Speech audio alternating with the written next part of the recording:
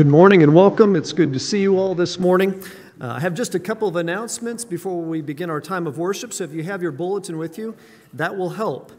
I want to begin by just highlighting something that happened at the CBA auction. Every Thursday we have a group of ladies who faithfully come to work on different quilts. One of the quilts they worked on made its way into the CBA, or the Corn Bible Academy auction, and it was purchased for $5,000. So what a blessing, what a blessing. Also, just wanted to update you on our t-shirt design contest. We're inviting you now to put a little tally mark. So the t-shirt designs are out on a whiteboard kind of in front of Amanda's office. If you will just take the marker that's provided, there we go, and put a tally mark on two of your favorites, all right? So you don't even have to choose your very, very favorite. You can choose two of them, just a tally mark, and we will use that to kind of guide which ones we print first, all right? And we'll announce that at our April 25th members meeting, which is also a potluck Sunday. It's at this members meeting that we will seek to approve the minutes from the annual business meeting and hear from the Kitchen Remodel Committee about some of the plans that they've been working on. At this time, I'd invite Cindy and Kyle to come forward.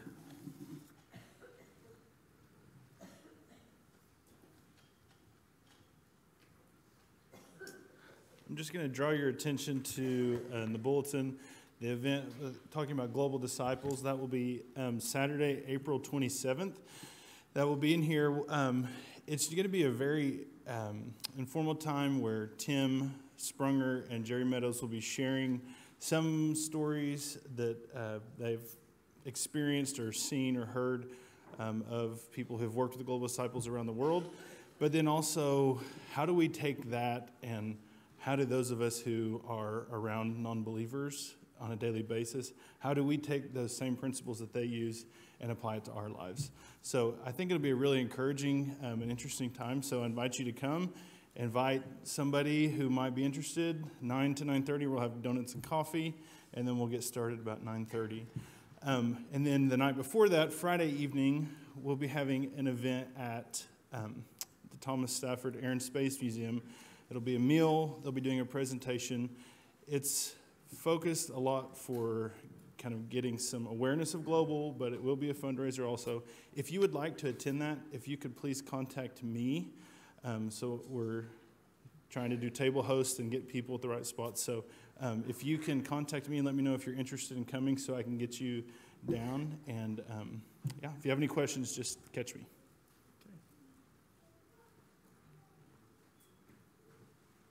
Good morning. I am going to teach a Bible class for grades 1st grade through 8th grade. It's a big range, but on Wednesdays in May and June. So we don't ever have summer stuff for this age, but God led me to do that. So it's from the curriculum of Answers in Genesis, and it's based on the book, The Answers Book for Kids, 22 questions for kids on God and the Bible. So bring your kids 6:30 to 7:30 on Wednesday starting in May, and we'll meet in the Commons Room and make sure they bring their Bible, and we will answer questions about God and the Bible. Well, it's appropriate to do a new thing, right? That's what God's doing in us. So thank you, Cindy. Are there any other announcements? Okay, well, I have two young people who have been filling out clipboards, or the pages on the clipboards. So would Emery come forward, and Ben? And after worship, Faith will have a treat for you. So if you will meet her out where that kind of treasure box is out in the foyer. So Ben, hand, other hand. We'll practice this for a hopeful graduation someday. Okay, you take that. Thank you. And Emery. Good job.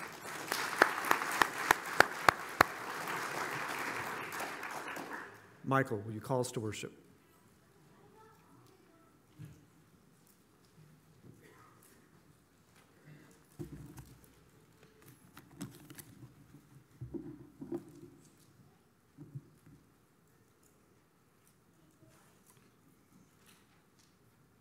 Good morning, church. Thank you. The church talks back to me, interacts with me. I appreciate that. I would invite you to turn your Bibles to 1 Corinthians chapter 12, and we're going to be reading from that in just a few minutes. How many of you remember this from last Sunday? Jeff, it was towards the end of his sermon, and he caught my attention. Well, he had my attention most of the time anyway, but he caught my attention here. Church is not a what? It's not a place. It's a people. That's right. It's not an organization. It is an organism. And of course, my mind immediately goes back to 6th grade. And I'm not sure what, teaching science, and I'm not sure what Jeff has in mind when he says church is an organism, but I even have notes in my Bible that I'd made many years ago, and I start thinking about the characteristics of living or once living organisms. And we all have them. Excuse me, if we're a living organism. From the simplest of cells to fungi to plants to animals, which are generally the more complex species, even to the most complex organism that God created, so complex that He created them to have a relationship with Him. And that would be mankind. The only organism that He created that would have a soul, that He had created in His image, and that it could have a relationship with God. And so what are some of these characteristics? All living organisms or once living organisms, they do respiration, they breathe in and out, they move, they respond to stimuli, they reproduce and they grow, and they are dependent upon their environment. And so if we're talking about the church, a group of Christians, what does this mean? I mean, okay, our church, we want to reproduce and grow, right? We are breathing in the breath of life and out, and we move, and we are dependent upon our environment, which would obviously be centered around Jesus Christ. That's right. And we respond to our stimulus, who stimulates us? Jesus Christ, once again. That's right. And so we have that. And I was thinking about the early churches in Acts. You know, what were the characteristics of the early church? And they were teaching, they were praying together, they were fellowshipping together, eating together. They were making sure that each other's needs were being met, physically and spiritually. And then finally, they praised God together. So if you would want to, I would invite you to, let's read from 1 Corinthians about this church. Starting with verse 12. The body is a unit. And remember, the body, we're talking about Christ's church. The body is a unit. It is made up of many parts, and though all its parts are many, they form one body, so it is with Christ. For we are all baptized by one Spirit into one body, the church. Whether Jews, Greeks, Thomas, Weatherford, Hydro, whomever, slave or free, and we are all given the one Spirit to drink. Now the body is not made up of one part, but of many. And if the foot should say, because I am not a hand, I do not belong to the body, and it would not for that reason cease to be a part of the body. And if the eye should say, because I'm not an eye, I do not belong to the body, it would not for that reason cease to be a part of the body. If the whole body were an eye, where would the sense of hearing be? If the whole body were an ear, where would the sense of smell be? But in fact, God has arranged the parts of the body, every one of them, just as He wanted them to be. If they were all one part, where would the body be? As it is, there are many parts, but one body. The eye cannot say to the hand, I don't need you, and the head cannot say to the feet, I don't need you. On the contrary, those parts of the body that seem to be weaker are indispensable. And the parts that we think are less honorable, we treat with special care. And the parts that are unrepresentable are treated with special modesty, while our presentable parts need no special treatment. But God has combined the members of the body and has given greater honor to the parts that lacked it, so that there should be no division in the body, and that its parts should have equal concern for each other. If one part suffers, every part suffers with it. If one part is honored, every part rejoices with it. And Paul goes on to say in verse 27, you are part of the body of Christ. Yes, he was talking to the church in Corinth. He's talking to those here at Pleasant View this morning. You are the body of Christ, and each one of you is a part of it. And in the church, God has appointed, first of all, apostles, second, prophets, third, teachers, then workers of miracles, those having gifts of healing, and those who are able to help others, and those with the gifts of administration, and those speaking in different kinds of tongues. Are all apostles? Are all prophets? Are all teachers? Do all work miracles? Do all have gifts of healing? Do all speak in tongues? He says, do all interpret, but eagerly desire the greater gifts. So in conclusion, I feel like our goal should be that we don't want to be stagnant. We want to be active. We want to be responsive, listening for God. What does He want for us? So we want to be praising God. We want to continue in our fellowship. We want to make sure that each other's needs are met, whomever it may be. And most importantly, we want to seek His will for us as a body of believers and what He's calling us to do. Let us pray, please. Let's bow our heads. God, we are gathered here in this place today, not as individuals alone, but as a group of individuals gathered together, your church, to worship and praise you. We want to thank you for calling us to be your body of Christ here on this earth. Lord, help us to not just want to sit idly on our hands, but we want to listen to what you are calling us to do as one body. We want to be ready to respond to your stimulus and be active in what you would want us to do. Help each of us individuals to realize what our role is and be ready to perform it. Help us to listen to your words as they are spoken today, to grow individually and as a body. And we just pray these things in Jesus' precious name. Amen.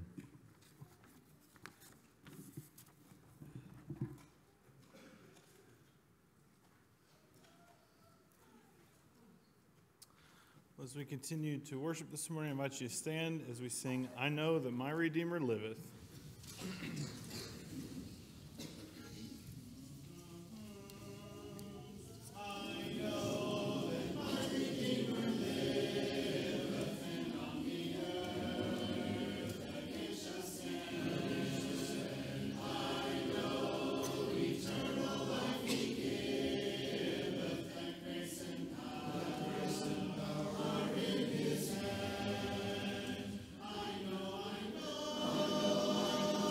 Jesus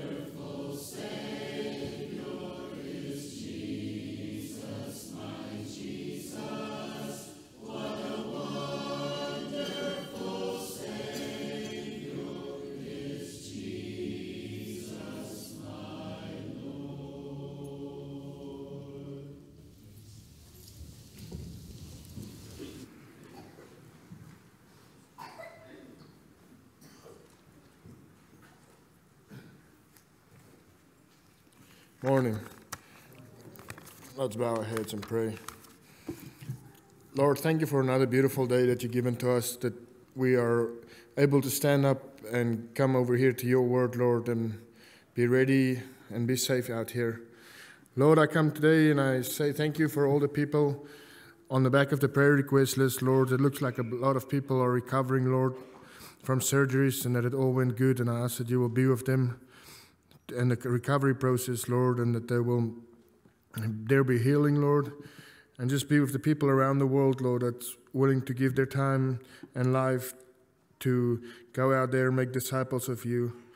Lord, I ask that you will be with us today, and that we will take the Sabbath, Lord, and just rest out and enjoy the day that you've given for us for resting. Thank you for the seasons that's changing, Lord, and the wonderful weather that's coming in, green grass that's coming in, Lord. Lord, I ask that in this great season, with the challenges in Oklahoma and the wild weather, that you will protect us through this season too, Lord. But thank you that we could see your almightiness in this weather and the wind, Lord. Lord, I ask that you will be with us and keep us safe, and that you will open our ears and our hearts to hear what you want to say through Jeff this morning. In Jesus' name we pray. Amen.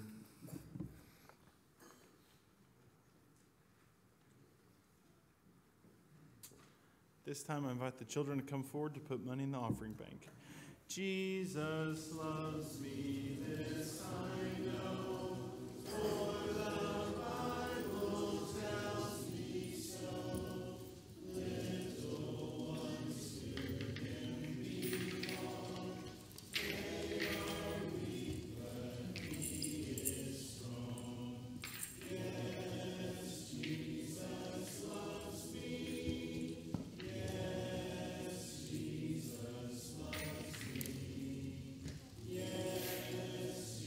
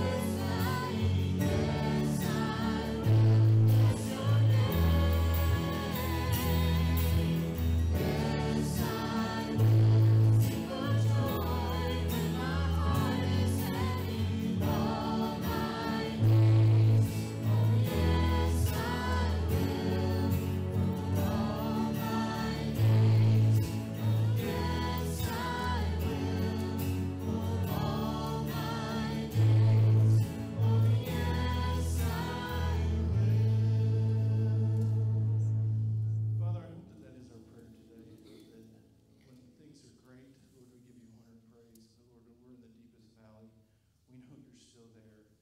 And Lord, even though it may not feel fun or comfortable, Lord, we know that you're there holding us. And Lord, that is just a peace that surpasses all understanding. And Lord, I'm just so grateful for your love and your care that you show us, no matter what decisions we've made, no matter if we've turned our back on you, Father, you're still there for us, no matter what. And Lord, I just pray that, Lord, we seek to honor and glorify you in all situations. Give you the glory, give you the honor, and show those around us what our rock of foundation that we stand on is. Amen.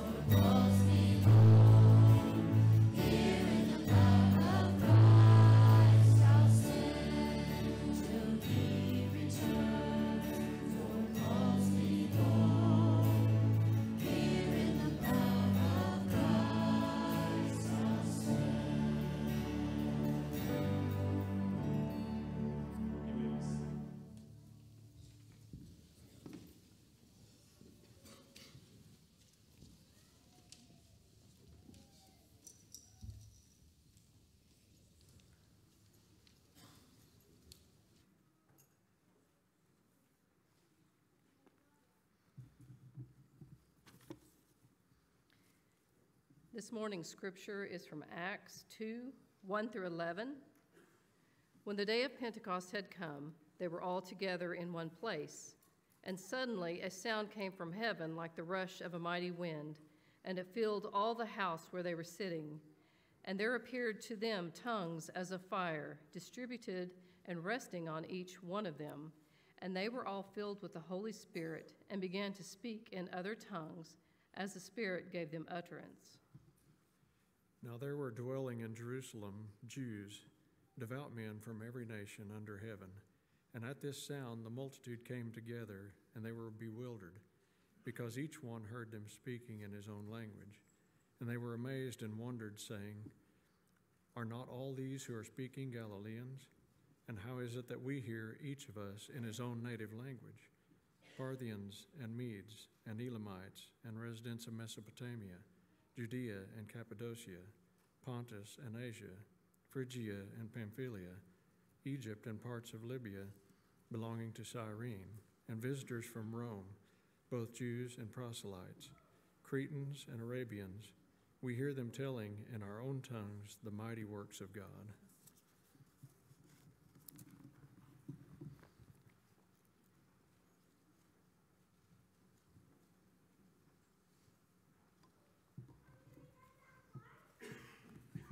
Let's bow our heads in prayer.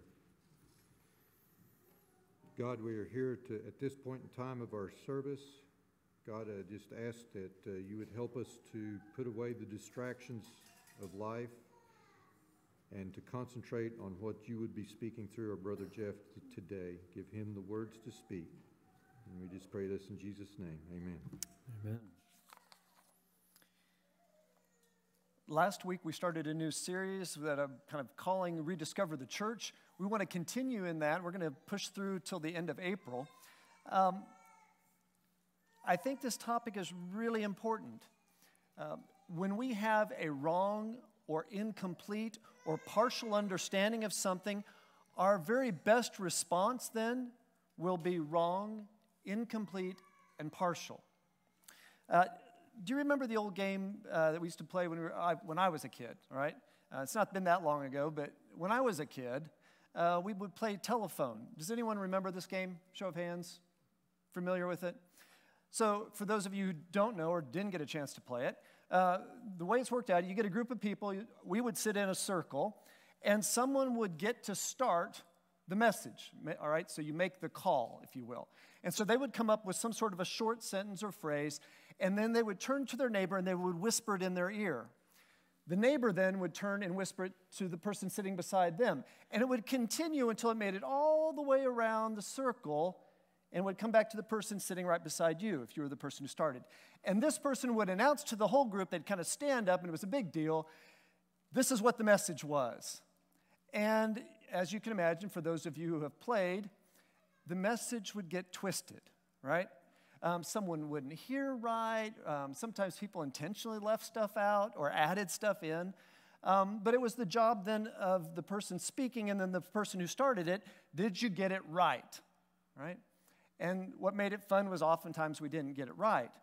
But that's only a game, right? When lives are at stake, we want to get it right. It's not so funny anymore, right? Well, the message of the good news was intended and is intended to be safeguarded and spoken through believers. Of course, the easiest way for Satan to disrupt this process is to cause people to question the messenger, right? That's what we do. We question the messenger, thus robbing the message of its power. Now, this has happened in our society. Believers and churches have been relegated to labels like quaint or even more caustic, irrelevant. Okay? People see the church today as really just not that important. It doesn't affect our lives. It doesn't affect the lives of our nation or the future of our nation.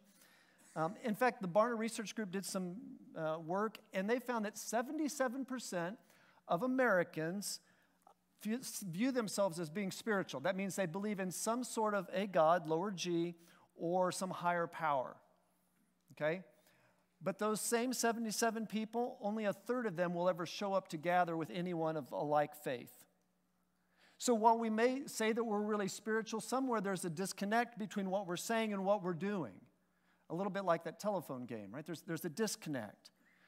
Somewhere we've got the idea that church is for them and not for us, not for me. Well, these are pretty significant challenges that we need to overcome. Last week we began to do that a little bit, and I asked the question, so what is church? Now, there's a number of different ways to answer this, but the essential pieces of the definition, whatever you're using, needs to include believers and group, okay? Or group and believers. Somehow those two need to be paired together. We've got believers, and you could use the term followers of Jesus, disciples of Christ, any number of ways to describe this. But it's more than one person, and they have to believe in Jesus. At Pleasant View, this is the first line of our purpose statement in our Constitution that we adopted last summer. PVMC is a community, that's the group piece, of disciples of Jesus. Okay? It lets everyone know really what we're all about. Now, the good news in this statement is that everyone, and I mean anyone, who professes Jesus Christ as their Lord and Savior can be a part of the community. Okay? They can be a part of this church. But our purpose statement doesn't stop there. The next sentence starts to answer the next logical question someone has after you've identified, so what is the church? Well, what does it do, right? What's the function of the church? And to answer this question today, we're going to go back about 2,000 years and identify where we get some good information about what are we supposed to be about, right? So, if you will, I invite you to turn in your Bibles. We're going to actually start in Acts chapter 1, verse 8. I want to remind you of something we talked a little bit about last week.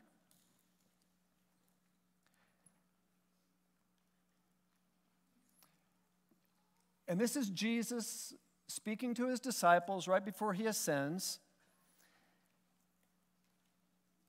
And it could be beyond his disciples. Remember, there could be a lot of other people in the room that are unnamed at this point.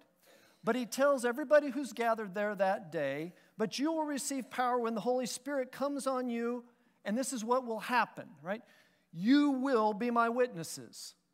And then he identifies Jerusalem, Judea, which Jerusalem's in Judea, Samaria, which would be just north of Judea and Jerusalem, and then to the ends of the earth. And we can imagine all the way, everywhere, right? Even to the far reaches of the Roman Empire. In Acts chapter 2, we see not just the disciples being Jesus' witnesses, but now that group has grown. So where there was 11, and then they replaced Judas Iscariot with Matthias, now we have a group of 120 that are getting together. And so we're going to go and look at a little bit more of what was read for us by the Steigmans in chapter 2 of Acts. Now, in the opening line of chapter 2, we get an understanding or a sense of the time frame that we're talking about relative to Jesus' death and resurrection, right? The very first line, probably in your Bible, says something like this: when the day of Pentecost came. Everybody have that? Now, Pentecost isn't one of those terms that we often throw around, so we want to explore it just a little bit so we get into the context of this passage, because there's some pretty powerful things happening here. So I'm in Acts chapter 2, and we're going to start here in verse 1 and kind of work through it. But we're looking at this idea of Pentecost. Now, for all the Jews that had gathered that day, they probably didn't call it Pentecost, right? They probably called it the Festival of the Weeks, all right? Now, when we take apart Pentecost, for those of you who are savvy in Greek, you'll see penta and you'll think, oh, well, that means 5, right? And so really what we're describing here is 5 tens, 50 days after Sabbath. The Jews would call it the Festival of the Weeks because there were 7 weeks, and then the next day was this festival, right? 50 days. The thing that's important here is this is the second of the pilgrimage feasts that God gives the Israelites. The first one was the Passover, and now 50 days later we have the second one, this Festival of the Weeks. And this is where we learn a little bit about what God wants from the people and how they should respond to Him. And for this, we go back into what we call the law, the first 5 books of your Bible, and we're going to go back into Leviticus chapter 23. Okay, so God is laying out all these ways for the children of Israel to remember that He is God and He is the one who has redeemed them from slavery and bondage in Egypt. And God tells them from the day after the Sabbath, and now He's speaking Passover language here if you see this whole passage in its context, the day you brought the sheaf of the wave offering, count off a full 7 weeks, right? This 7 weeks, 7 times 7, 49 plus 1. Count off 50 days up to the day after the 7th Sabbath, and then present as an offering of the new grain to the Lord, the festival of the weeks. Now, today, the Jews continue to celebrate this. They call it Shavuot, which is really more commemorating not new grain, but they are commemorating when God gave the law to the Israelites. So God brings them out of Egypt, and then God is interacting with them in ways that they've never had a God interact with them.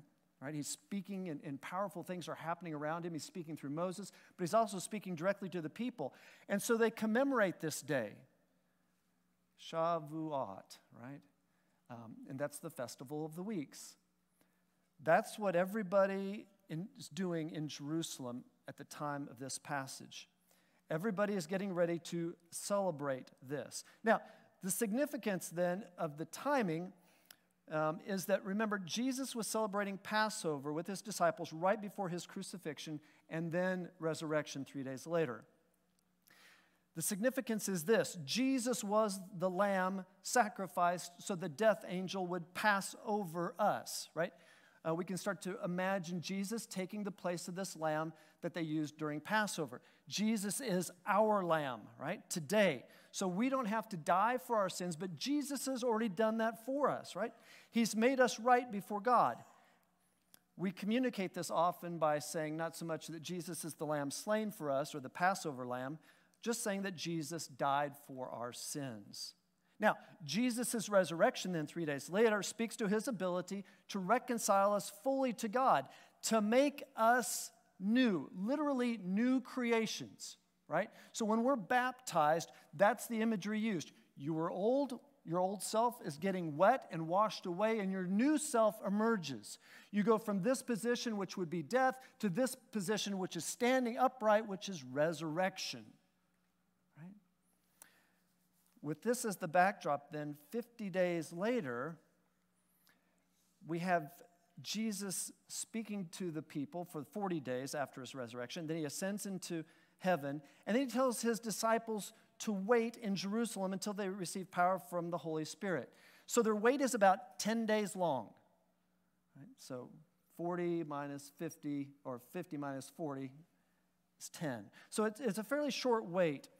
The rest of the sentence of Acts tells us how they waited. So this very first sentence in chapter 1, or in chapter 2 of Acts, says, and it completes then, when the day of Pentecost came, they were all together in one place, right? Now, this really shouldn't surprise us. When Jesus was calling disciples, did he plant them right where they were? No. They had to follow him. They had to be where Jesus was, which literally meant they had to drop what they were doing, and sometimes that's exactly the case. They dropped their nets. The first disciples dropped their nets when they saw Jesus and he was calling to them, and they follow him. So it shouldn't surprise us that they were together, because when you're following Jesus, you have to leave what you once were to be who Jesus has called you to be. However, there was a bit of a challenge if you remember the story leading up to Jesus' crucifixion. On the night he was arrested, what did the disciples do? They scattered, right? They all kind of abandoned Jesus. In fact, they wouldn't even fully return until after Jesus has appeared to a number of them a number of times. And it's only after Jesus has been appearing to them that they regain this practice of coming together or gathering together. Now, a specific point is made here by Luke, and the message is simple. It's one that we need to take to heart. The church gathers together. It doesn't declare in what form or how, but if you are a believer and you follow Jesus, it will draw you to other believers, and you will gather with them for strength and encouragement. Right? When I hear people talk about the state of the world today, I say, praise the Lord, right? It's getting dark. Well, that should make the light all that more obvious, right? But we need to gather together to encourage each other, because quite honestly, when you're fighting against something all the time, you can wear down, you get tired, we fatigue. And so we need that encouragement, that sharing together, to get us riled up again as we go out and share the good news. Now, as you think about this idea of church, the church gathers together, remember, I need you to think on two different levels. The first level being the church universal. This is every Christian around the world, every believer around the world, all 2.2 billion plus, right, around the world we're going to include in this group. Somewhere they're gathering. Right? That specific somewhere is the second part of church, which is a local manifestation of the church universal. That's you today. Okay? You are the universal manifestation of the local church.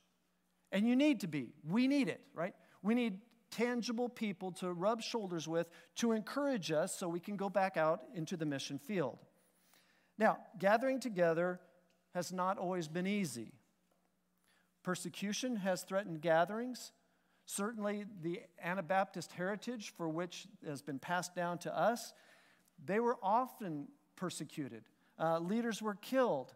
And so gathering together was challenging at times. We still see that today in places where governments seek to limit how many people can get together. I'm thinking specifically of China. But the church is finding ways to replicate itself even in the midst of that. They understand how important it is to get together. Not only have we faced persecution from the outside, but we also experience strife from the inside. We start to get into debates about what does this mean, and if you think that way and I think this way, can we actually be one? Can we be unified? I would say yes, and we'll go a little bit more in this as long as Jesus as our Lord and Savior. This gathering in the midst of all this stuff, all this trouble, is the very first thing that the church does. So we have what the church is. It's a community of disciples of Jesus. What does it do? Well, it gathers. Right? We're going to keep it simple. It gathers. It overcomes whatever obstacle it might see in its gathering to be a witness to the Jesus who enables us to overcome. Now, shying away from gatherings isn't a new thing. I go back to that Barna research where people talked about being really spiritual, but they never get together with anybody who thinks the same way that they do. This isn't a new thing. Even before the Bible was canonized, even before it was compiled as we have it today, people were giving into the temptation of not gathering together for a host of reasons. To these people, the author of Hebrews says, let us not give up meeting together, right? He's recognizing the importance of it. And then he'll identify some people are doing this, but let's not be like them.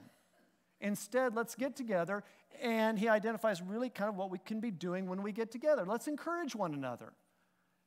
And as we see, even all the more as we see the day coming, and that day is the return of Jesus. Right? So we want to stir each other up. We want to encourage each other. We want to gather together as the church.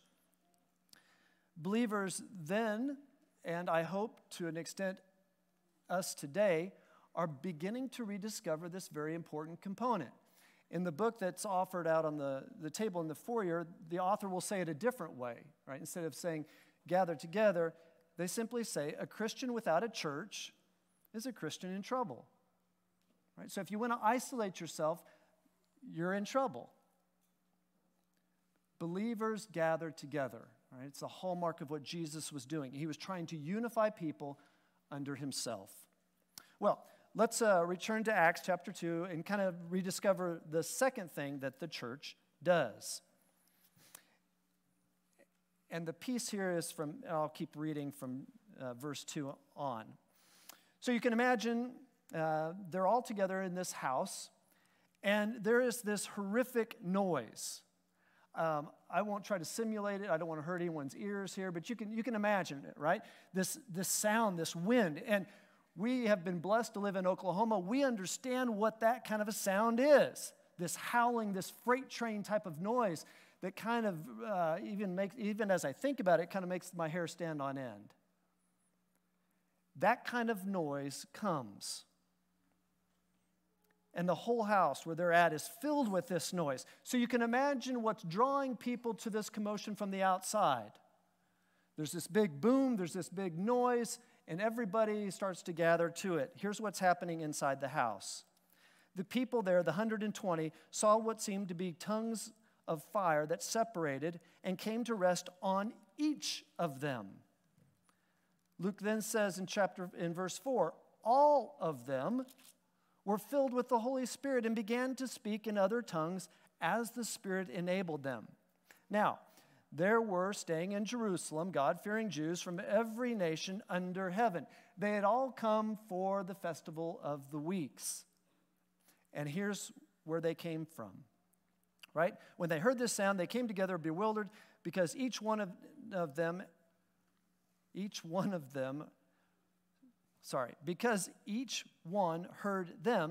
speaking in his own language. And they're just utterly amazed. And they begin asking, are not these men who are speaking Galileans? They're from a specific region. They should know the way I speak. They should know my native tongue. How is it that each of us hears them in their own native language? And then we get this host of people where they're coming from. And they're coming from all over, right? Parthians, Medes, Elamites, residents of Mesopotamia, Judea, Cappadocia, Pontus, and Asia, Phrygia, Pamphylia, Egypt, and parts of Libya near Cyrene, visitors from Rome, both Jews and converts to Judaism, Cretans and Arabs. We hear them declaring the wonders of God in our own tongues. All of these people from all over, right? We understand because they're speaking our language specifically.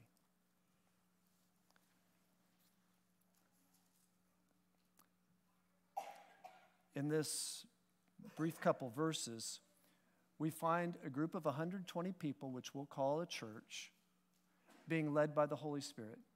Something that is outside of their experience, something that is not man-contrived, but something that is God-given, and it's going to purpose them, right? So the church is led by the Holy Spirit, and it is purpose-driven. Remember, Jesus is the head of the church, so it would be logical that God's eternal Spirit would empower the church's witness, right? That's what all these guys were told that they would need to be, witnesses of Jesus. Now, what's significant about this is that it's still God directing us, right? It's still God leading us.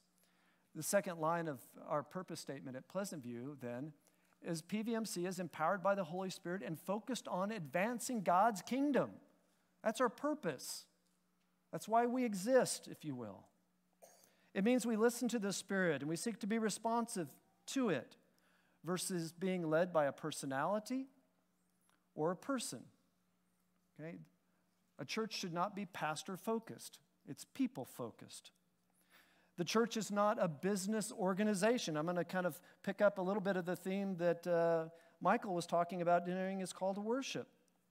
We are not led by a CEO. We are not an entity that can come and go. Within this model of a kind of a CEO, the pastor of a church should not wield authority any greater than conferred upon them by God and through God's people. Right?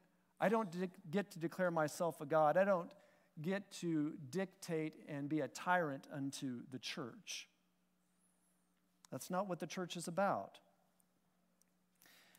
This kind of concept is very different than businesses, where the CEO will dictate direction or the founder will dictate direction. They'll assemble a board to further the cause of the business. But recognize the business is temporal. And it's not the cause of Christ, because the cause of Christ is eternal. Right? So we're about the eternal business. At Pentecost, the Holy Spirit empowers everyone with a common purpose, and it's still true today. It enables everyone in the house that day to declare the wonders of God. Everyone. Luke makes a special point of using the word all multiple times during this kind of opening chapters of Acts. He wants to make sure that everyone knows that everyone is included. It's just a matter of hearing and receiving. And then you're in. Doesn't matter where you're from, which we learned from this laundry list of people who had come this pilgrimage to Jerusalem. All that matters is that Jesus Christ is your Lord and Savior.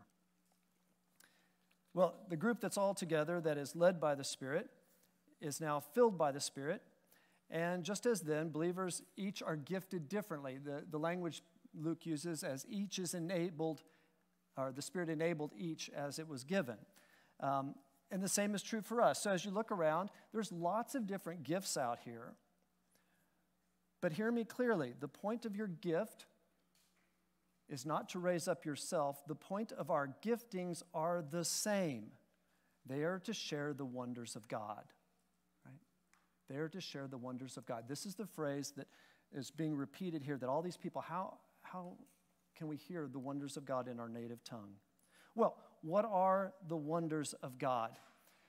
Here I'm going to go a little bit further. I'm going to push into Acts chapter 2, and really beginning in verse 14, Peter will step to the forefront, and Peter's always the initiator, right? He's always quick, and he will begin to interpret, this is what's happening. That noise you heard, what you are seeing and hearing from us, this is God doing something in us, right? This is God doing something through us. And Peter will begin to share the gospel. He tells them that Jesus is the Messiah, and he explains a little bit how they have interacted with him. Jesus is the one who saves us. He's the one whose example we seek to follow because Jesus is our Savior and Lord. And then he concludes this kind of powerful message with a call. And this is Acts chapter 2, starting in verse 38. And he tells them, repent and be baptized, every one of you, in the name of Jesus Christ for the forgiveness of your sins, and you will receive the gift of the Holy Spirit. The very thing that we are manifesting right now can be yours. And the promise is for you and your children. And then he goes on a little bit further, and again he uses the word all, and for all who are far off. This would be not just Jews that don't know about Jesus being the Messiah. We're talking about Jews and other people outside of Judaism, Gentiles. Us. This is where we join the story, right? To us, those who are far off, for all whom the Lord our God will call. Now, the Holy Spirit's movement at Pentecost has some ramifications beyond just that day. Pentecost is God's great reversal of the Tower of Babel story. So if you go back to the beginning of your Bible in Genesis, after the creation stories in chapters 1 and 2, you're going to get into 4 stories about sin. Okay? We hear about the sin of Adam and Eve. We have the story of Cain and Abel. We have sin spreading to where it contaminates everything, so God's going to cleanse everything with a flood, except for Noah and his family. That's the 3rd story, the Noah story. And then there's this 4th story. As everything's kind of being put back together, we still see that people don't get it. They don't understand God's purpose. In this last sin story, the people get together and they say, we're going to make a name for ourselves. We're going to build this big tower. Okay? We're still doing that today, right? It's a big deal who has the tallest building on the planet. And so it's common to us, all right? What's uncommon is that day, God looks down and he goes, oh, they're going to complete it. And so he confuses their speech. He changes their language. And they lack the ability from that point forward to communicate in meaningful ways that allows them to finish this tower. And so they spread out, they divide, because that's what we do when we can't talk to someone. We kind of cluster with people we can, right? And so they spread out. This particular Pentecost, the one immediately following Jesus' ascension, marks the beginning of God doing something new. It is in this moment that God is unifying creation under the singular purpose of making the gospel known. Okay? That's what you and I get to be a part of. Everyone that heard the gospel in their native language that day is a part of that vision. The purposes of God, the salvation found in Jesus is for everyone. It doesn't matter what language they speak. This purpose of sharing the gospel to everyone continues today.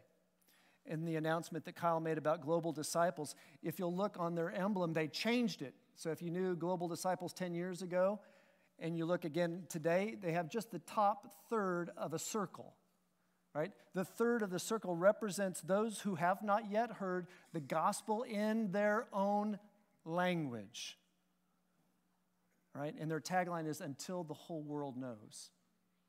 That's our purpose, okay? That's our purpose, till the whole world knows.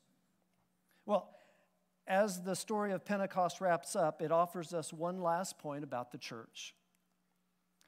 God calls others through the church into the church. Okay, let me say it again. God calls others through the church, through each of you, through the manifestation of whatever gift the Holy Spirit has given you as a believer of Jesus, into a church. Again, it's universal everywhere, but specifically somewhere, right? Now, there might be someone out there who would say, well, hang on, Jeff. God has come near people without someone telling them about it. That's true, right? We have stories of Moses, of Abraham. There's a few outliers where God reveals himself in a pretty powerful way just to that person, and we don't know if they had any prior knowledge. However, that is not the typical way. God typically uses people who know him to call others to him. That's the whole point of calling 12 disciples to follow him in the first place, right? Now, I want you to imagine yourself kind of as the example here, all right? So a little participation as we get ready to kind of close out our service. It will involve raising your hand. You don't have to raise it real high, just, kind of about here. Who told you about Jesus? Right? Who told you about Jesus? Did God reveal himself to you specifically without any other knowledge of him? Is there anyone in here that that's true of? And it might be. I don't want to negate. God can do whatever he wants. Okay, I don't see anyone. Who here heard about Jesus? Who here heard the good news through a parent, through a Sunday school teacher, through a camp counselor, through a friend, through someone they met at church? What are the other ways that you've heard that I've not mentioned? Right? We've heard it through someone else. All right? Now, the question that I want you to ponder on today is, who is God calling through you to join the church? Okay? Remember that telephone game that we started out with? I used that as an illustration. We are somewhere in that circle. For generations, the message has been passed down, and sometimes the message isn't right, and there's a little correction that God does with the message. But the message has come to you and I that Jesus Christ is our Lord and Savior, or wants to be. That he has reconciled us to God, that you can be right before God, that you don't have to have fear, shame, and guilt anymore. God's answered that question. So imagine yourself in that circle, okay? And it's your turn to turn to the person next to you and whisper the good news. All I'm asking is, who is that person? Who is that person? Well, last week I introduced some words to help begin reshaping our understanding of church and hopefully communicate a better understanding to those around us or those outside the church specifically. And I invite you to join me in repeating these words again. This is something that Michael showed at the beginning of the service. So we will speak these words together. And again, I'll let you continue to ponder on what this means. If it's not this and it's this, what does that mean for us here? And we'll continue to answer those questions over the next 2 weeks. So together, church, speak with me. Church isn't a place, it's a people. It's not an organization, it's an organism. It's not an establishment, it's a movement. Church isn't an institution, it's a Jesus revolution, and he's calling everyone to join. Amen. Amen. Kyle, will you come and lead us in our closing song?